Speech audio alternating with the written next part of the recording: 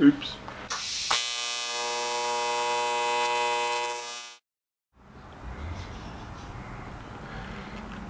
Seat, brake lines and body work. That's all that's left.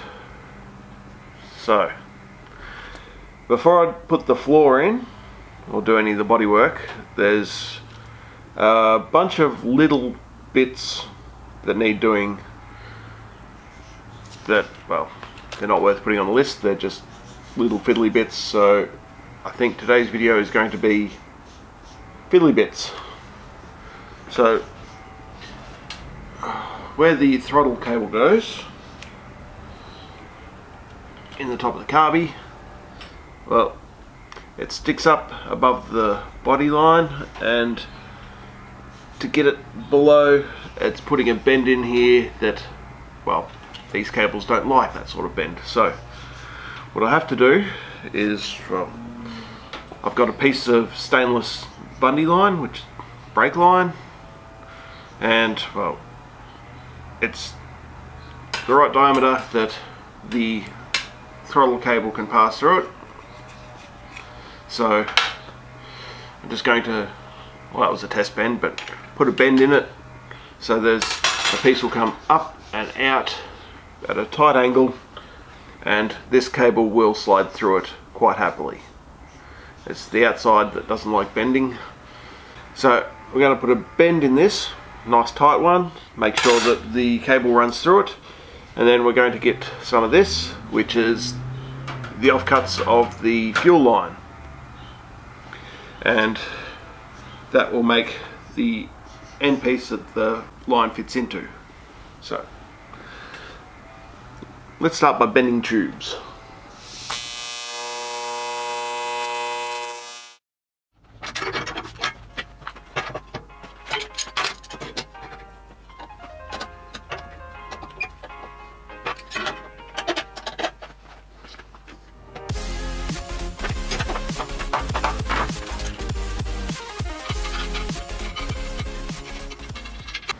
Alright, so I've got my little tiny piece of bundy tube with a bend in it, and well, the other piece of pipe that's meant to attach, it's got a fair gap around it. So I'm just going to shrink this down, put a taper on the end to fit snug over that, and then I can just TIG them up.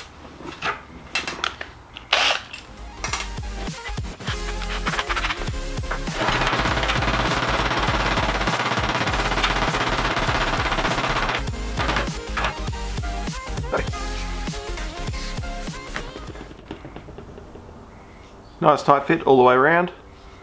So now I will just TIG that on. I'll just melt it in, and then I can shorten this side and then shorten this side. So getting TIGgy with it.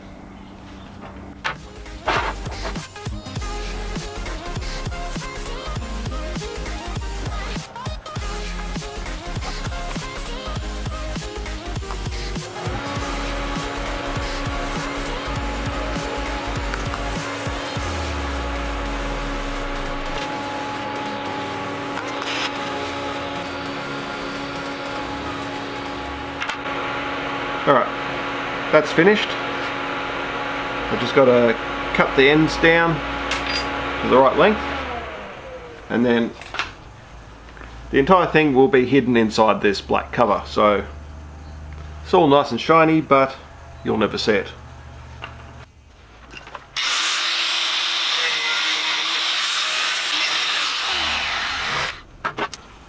That piece is done. I guess we'll see if it fits now. First, feed the cable through. That fits on there. That goes there. Then a cover goes over the lot, and we never see any of that nice stainless. That's a spring.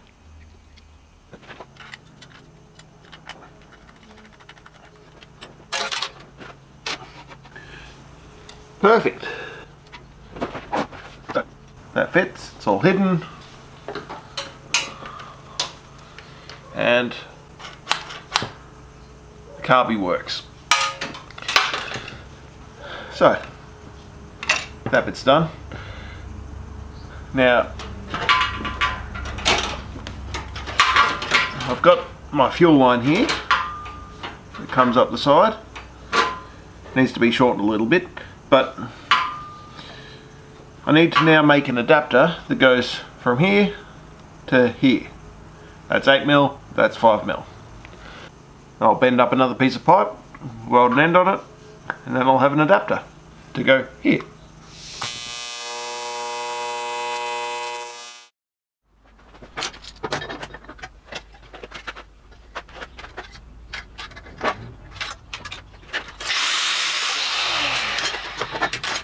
Just like the last one, this one's going to be a shrunk tube fitted over like that, and then that will go between the fuel line and the carby.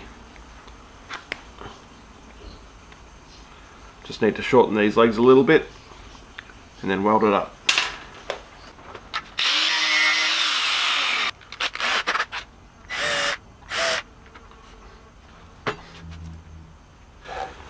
I've only shortened one side, the other side I've probably got to tweak him in a bit tighter still. Weld this on for now and worry about that later.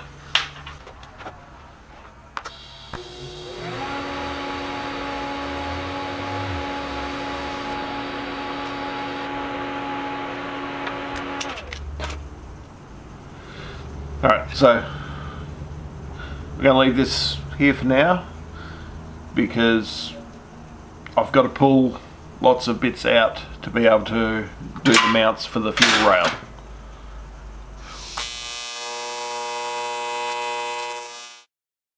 So the next part is this panel needs to be attached. So down on the inside here we're going to put an angle bracket that comes up and has a captive nut. Then there'll be just a hole through this outside panel with a bolt to hold that in. I'm going to do a few more of them on the back panels as well, but in order to get to that we're going to remove all this stuff because, well, it's not required now. I've got the brakes measured and ordered. So take out the pedal, the drift brake, the shifter, yeah, the fuel lines can come out for now, but they'll have to go back in to be mounted because I need to drill some holes and stuff. So first step, clear it out.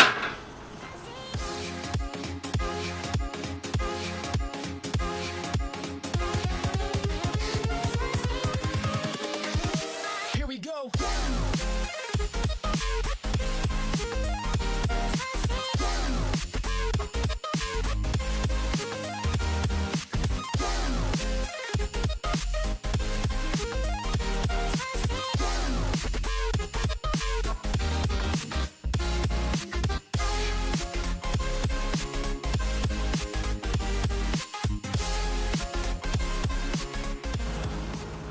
So,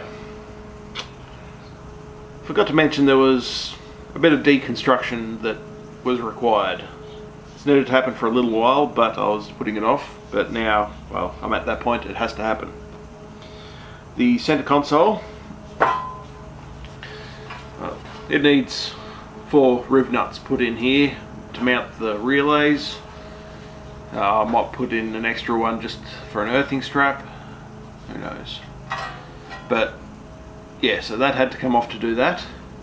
But also I've got to do some on the side rails here for the fuel line to bolt onto. And there was no way to get the drill through there with this in place. So that had to come off. This gives me a chance to clean up the inside and put some paint on there. The throttle cable mount is in the wrong position now that I've got the bigger carby in there. Don't know. So this has to be cut off and moved further down. So the spring mount is also in the wrong spot. I'll probably just put the spring mount through the side of this. So that's all got to be moved. The ignition switch I'm thinking about plugging that hole and putting the ignition switch on the steering column, and then I also have to make a cover that goes over all this and down the front.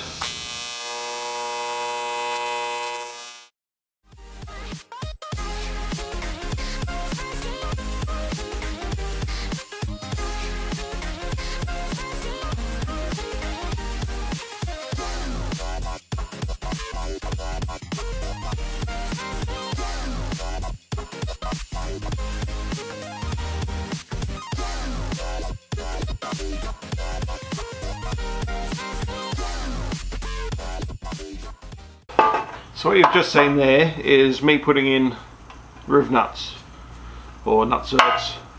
So these four in here, that's where the four relays in the wiring loom will be screwed in and mounted.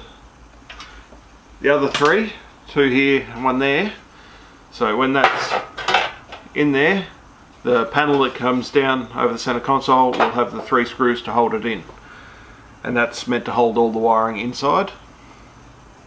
I'm hoping these don't interfere with the chain itself, but if they do, then I've got a plan for that. But I'm not going to bother with that until it becomes a problem. So, now onto the fuel line. I'm not super keen on drilling holes in chassis rails because it's all very lightweight stuff. It's only 1.2mm wall.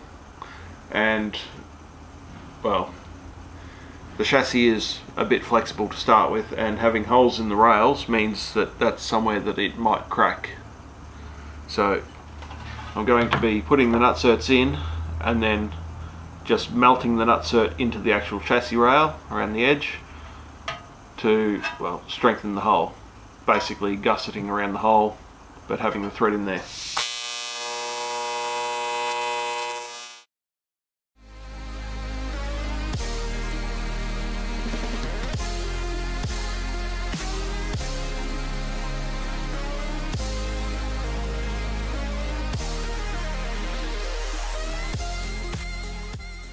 Well, that escalated quickly.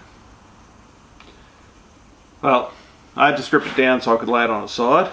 Yeah, there's going to be 3 riv nuts going in here to hold the fuel lines in. And then I'm also going to weld up a bunch of little spots that I've noticed that I've missed along the way. I also have to put some captive nuts on here, and same on the other side, for the panels to bolt into.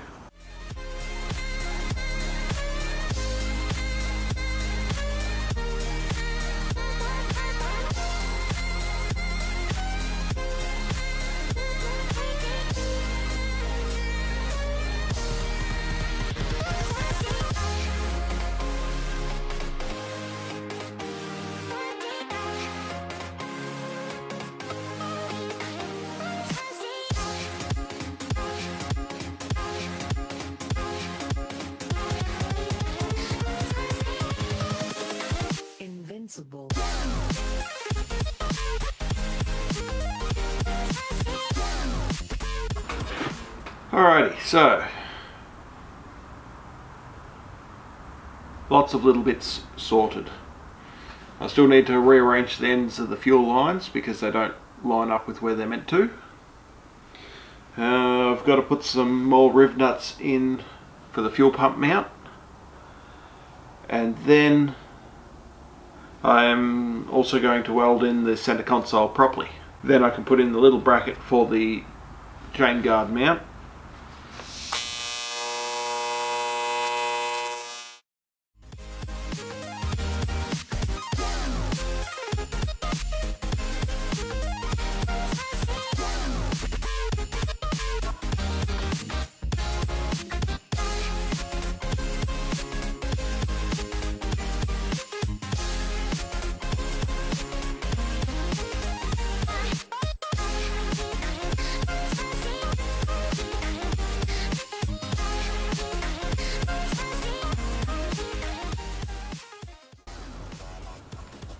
Alright, so next thing is riv nuts in here.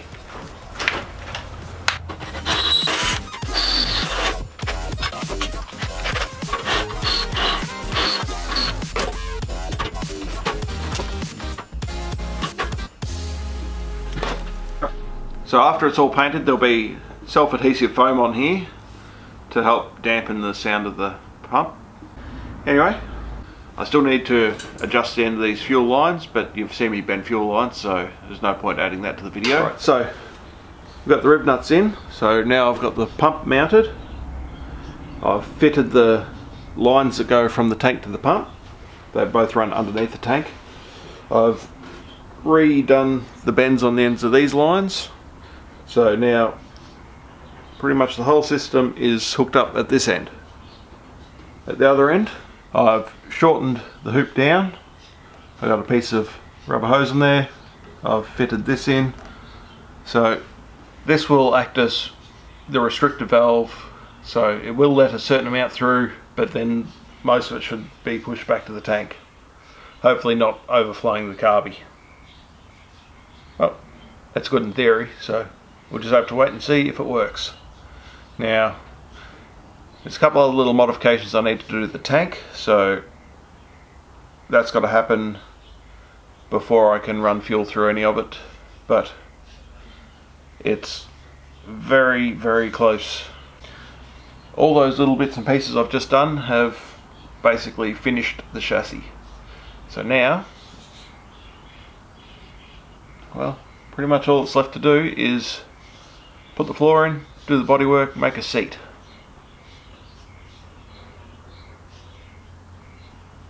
Should be fun. Anyway, that's it for this week. As always, customise everything.